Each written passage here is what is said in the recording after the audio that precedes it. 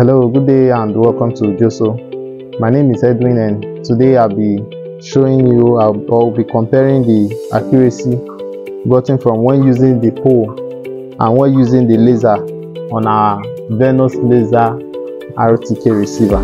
So as you can see, we've marked out 2 points on ground, point 1 and point 2, and we have the coordinates already. So the first thing we are going to do now is we'll take the measurements of these 2 points using the pole, then we'll switch to our laser, then we'll still measure the same point, then we'll compare the coordinates gotten from the two of them. So do well to follow us on all our social media platforms, on Facebook, on Instagram, on LinkedIn at Gnss. Thank you very much, and let's proceed to the exercise.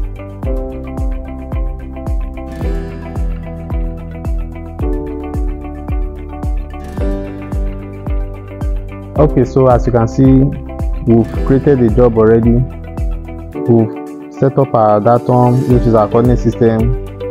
We've connected to our receiver and also to our base, and as you can see, we have a fixed solution. So what we'll be doing is we'll go to our survey page and click on Topo Survey.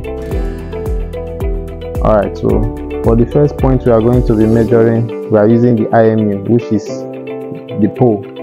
Then if you check at the pole height, we entered 1.850, but on our pole the length we are using is 1.8. This is because this receiver comes with this adapter that is 5 cm in length, so the 5 cm added to the pole height is what we have as 1.85. so that is for our pole height. Then for the name of the point we want to measure is point 1, so enter pole 1. So enter pole 1 as our point name, then we will now go to the point and measure. So for our first point, try as much as possible to put it on the middle. So we are measuring our first point.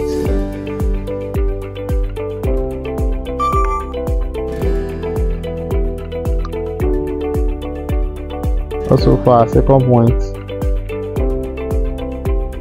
which is pole 2, click on measure. Okay, so we've measured the 2 points using the pole, so we are switching now to our laser. So quickly remove this from the pole.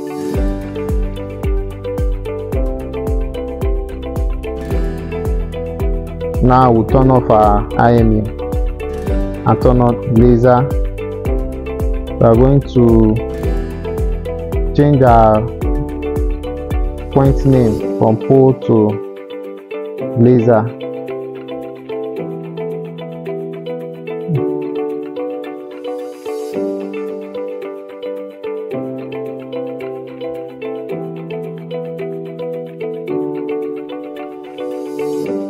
So for the first point we want to measure,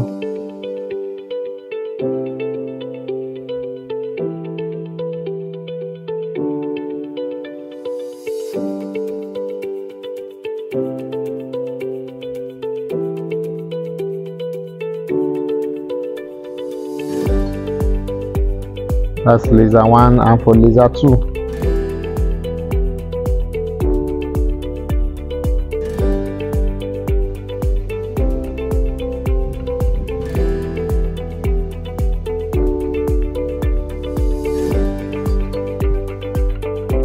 okay, so we've taken measurements of the 2 points using the pole and the laser. So what we'll do is we'll go to elements to compare the coordinates we've measured.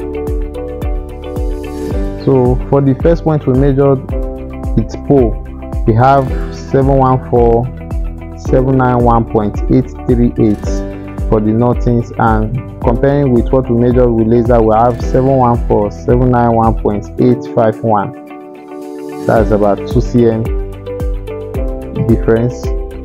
For the piston, we have 565672.797 for the point we measured with laser. Then for the one we measured with pole, we have 5656 72.805. I think that's about 7 mm difference, at 8 mm difference. Then for the height we have 5.933 for the point we measured with pole. Then for the point we measured with laser we have 5.920, so 12 mm difference. That is okay. But then for the second point, the one we measured with pole, which is pole 2, is 714,791.963. For the point we measured with laser 2, we have 714,791.962. The difference there is just 1 mm. Then for the instance we have 5656 73.739 for laser 2. That's the point we measured with laser. For pole 2, which is the point we measured with pole, we have 5656 73.747. So also there we have about 8 mm difference.